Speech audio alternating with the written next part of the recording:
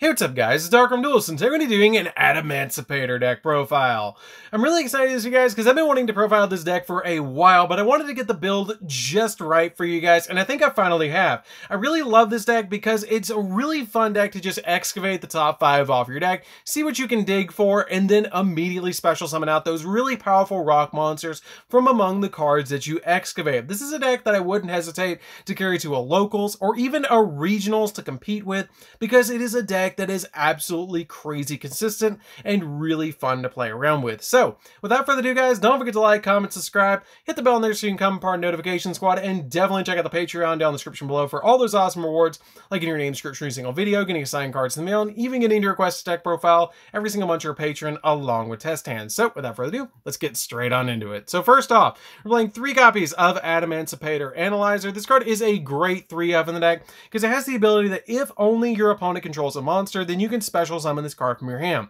And then during the main phase, you can excavate the top 5 cards of your deck, reveal a level 4 or lower non-tuner rock monster, place the rest on the bottom of the deck in any order, and then special summon out that level 4 rock monster that you revealed, which is a really good effect to just immediately get a level 4 rock monster or lower on your side of the field that is a non-tuner, because all of your Adamancipator main deck monsters are pretty much tuner monsters except for the rocks themselves, which is really nice for this deck to be able to synchro climb and even link climb into some really amazing cards. We then play 3 copies of Adamancipator Researcher, that if you control a rock monster, then you can special summon this card to your side of the field, which is a really good effect to be able to just immediately throw this card on your side of the field. And it also shares that ability that you get to excavate the top 5 of your deck, and if you do, you can special summon one of the excavated level 4 lower non-tuner rock monsters from among the cards that you revealed, which is really good.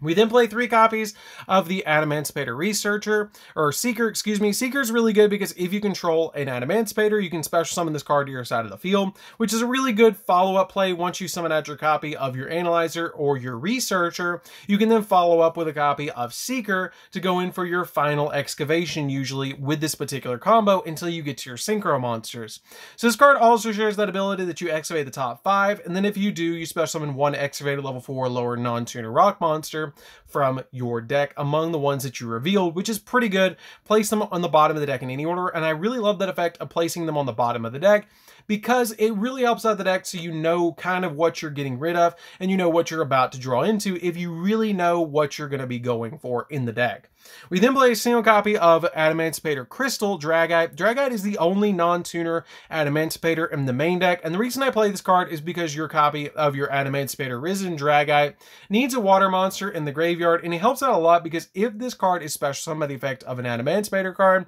you get to draw a card. And if this card is sent to the graveyard, or if this card is in the graveyard, you can target a water synchro monster you control or in your graveyard, return it to the extra deck, and if you place this card on the top of the deck, which is really helpful that if you need to get to your copy of your Adamancipator Risen Dragite and it's in the graveyard, you can put it back in the extra deck and then get this card back on the top so you can go in for additional plays.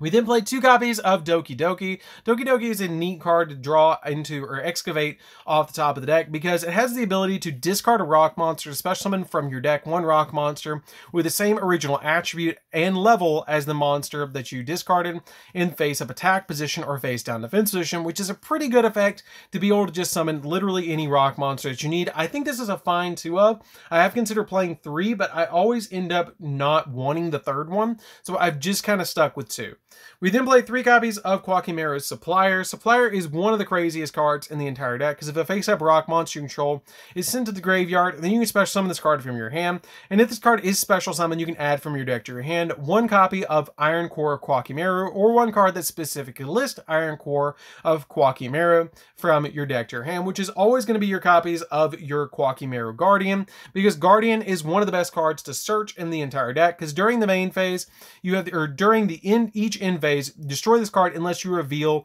a rock monster in your hand. You don't play Iron Core Quakimero, so you're not even going to worry about that effect, but it has the ability that when a monster effect is activated, quick effect, you can tribute this card and negate the activation, and if you destroy that monster, which is a really good effect to be able to just stop monster effects in their tracks with this really powerful monster. We then play 3 copies of Roxy, because Roxy is really good in the deck as well because it's a rock monster.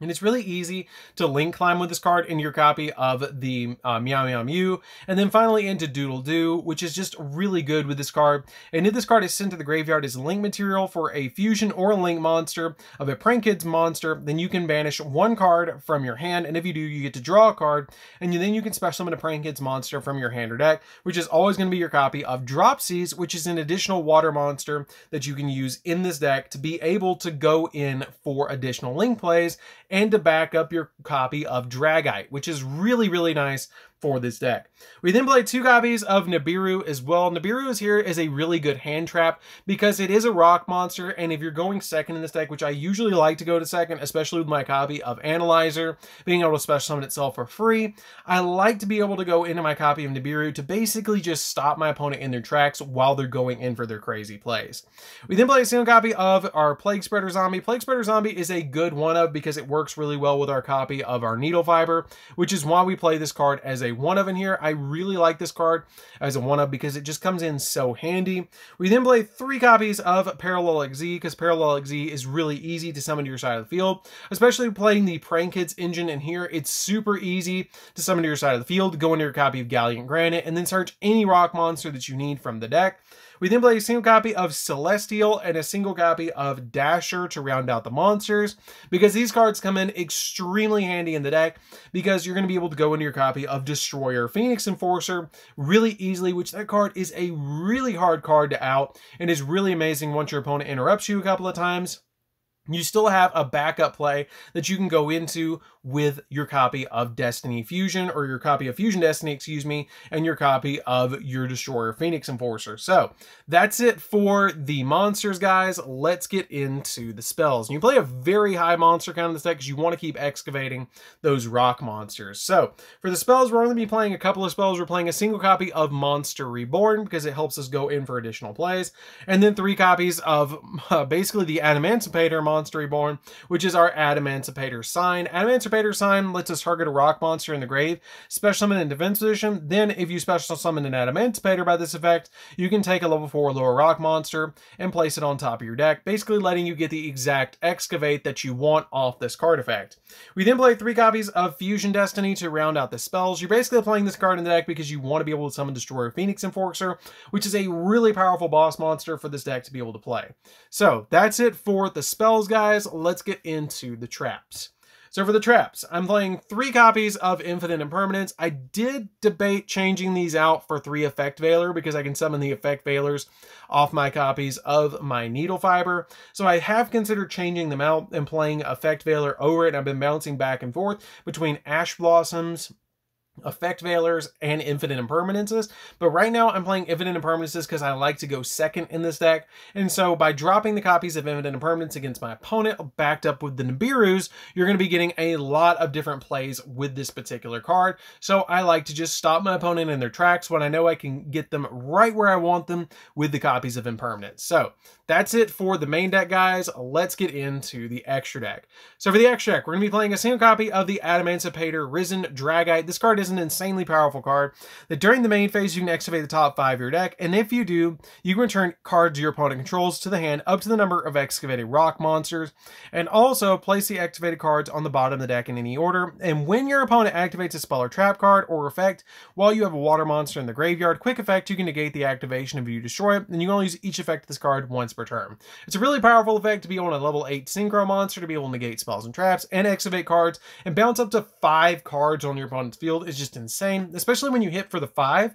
You're going to be getting a lot of bounces and a lot of problems for the opponent. We then play a single copy of Adamancipator Risen Raptite. Raptite is a really good one-of because during the main phase you can excavate the top 5 of your deck, and if you do, you can special summon 1 excavated rock monster in defense position. Doesn't matter if it's a tuner, doesn't matter if it's a non-tuner, you just get to special summon anything you draw, which is really good, or excavate, excuse me, and also place the rest of them on the bottom of the deck in any order. Then during your opponent's turn, if a wind monster is in the graveyard, you can target 1 card in your opponent's graveyard and banish it. It doesn't come up all the time, but it does come up sometimes with your copy of Doodle Doo and your Parallel Z.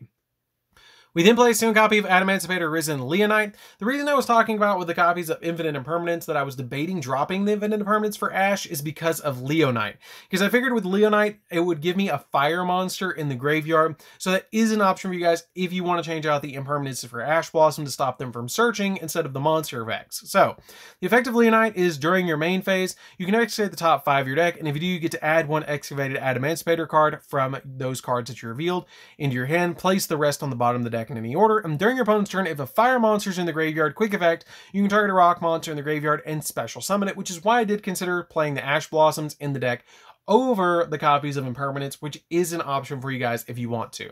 We then play a second copy of Baron de Fleur because this card is an insanely powerful card to summon to your side of the field. It can pop a card once per turn, and once while it's on the field, it can negate something, and also you have the ability that once per turn during the standby phase, you can target a level 9 or lower monster in the grave, return this card to the extra deck, and if you do, special summon that monster, getting back some of your powerful synchro monsters, or even a powerful monster that you might need, like a copy of Analyzer, Researcher, or your copy of Seeker, back onto your side of the field so you can continue your plays on the following turn once it's already used its negate. We then play a single copy of Borload Savage because this card just gives us all sorts of negates, and this card is an insanely powerful one of in the deck to be able to just work with our copy of Needle Fiber, 1 copy of Appaloosa because it gives us additional monster negates, 1 copy of Access Code because this card just gives us all sorts of different pops against the opponent, so this card is an extremely powerful card, 1 copy of Nightmare Unicorn because it spins stuff, IP Masquerade because it lets us link summon during our opponent's turn, Needle Fiber because Needle Fiber lets us go in for same plays, and it's one of the best extenders in the entire extra deck, especially when you link climb on this card and then you summon Borload Savage and basically equip it with the copy of Needle Fiber to give it those like insane 2 counters of negation is just really good. 1 copy of Anaconda so we can go into our copy of Destroyer Phoenix Enforcer. 1 copy of Prank Kids Doodle because this card helps out a lot because if this card is linked summon, you can add a Prank Kids spell or trap from your deck to your hand, and you contribute this card to target 2 Prank Kids monsters with different names in the graveyard and then add them to your hand so you can grab back your copy of Dropsies and Roxy's, which is the main reason that you're playing this, to get the Wind monster in the graveyard. 1 copy of Meow Meow Mew because it can basically be a 1 card with Roxy into your copy of Doodle because it has the ability that it's a link 1, and it has the ability if a Prank Kids monster you control would be tributed, or tribute itself or activates its effects, except during the opponent's turn, then you can manage this card that you control from the graveyard instead, which is a pretty good effect to be able to go off with. We play a single copy of Gallant Granite as well because it searches rock monsters, which is really good in this deck, and you mainly make this card with your copies of Parallel Xyz. And then finally, the big boy, our Destiny Hero, Destroyer Phoenix Enforcer. This card is so good in this deck. I really love this card because it's so easy to put on the field, and it's just a great boss monster to throw in with all of your Adamancipator cards. And you can get rid of the bricks by putting them on the bottom of the deck and then summoning out Anaconda.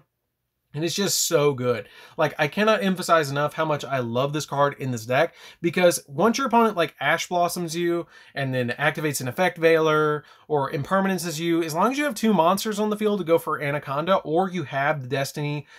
Fusion or the Fusion Destiny in your hand, you can just drop that card as the last card in your hand. Even if Anaconda goes to 0, I'm still probably going to play this card in this deck because it's so easy to summon to your side of the field off your copy of Fusion Destiny. Like, it's just such a good boss monster because it gets to pop 2 cards, or pops a card on your field, a card on your opponent's field. It brings itself back during the standby phase, and then also makes your opponent's monster loses 400 attack points because you're going to have your copies of Celestial and Dasher in the graveyard, and Dasher gives you a free special summon of a monster once per turn, which is really good, or once while it's in the graveyard if you draw into a monster, which the entire deck is monsters. So it's really easy to get off that effect of Dasher along with this. And then Celestial is good too, because you get to draw 2. So this card is absolutely insane as a one-of in this deck. So that's it for the deck, guys. I hope you did enjoy it. It's a really fun deck to play with. I really love Adamancipator. It's a deck that I've played ever since this deck was released, and it's just so good. Like, I remember when Block Dragon was around, this deck was nuts, and now we have Destroyer Phoenix Enforcer, which is just a really good boss monster. It doesn't really replace the Block Dragon, but it does help out a lot to be able to summon out that monster as the last card that you're trying to go into. So anyways, guys, this is DarkArmedDuelist. Don't forget to like, comment, subscribe, hit the bell on there so you can become part of the notification squad, and we'll see you guys in the next video. See you later, guys.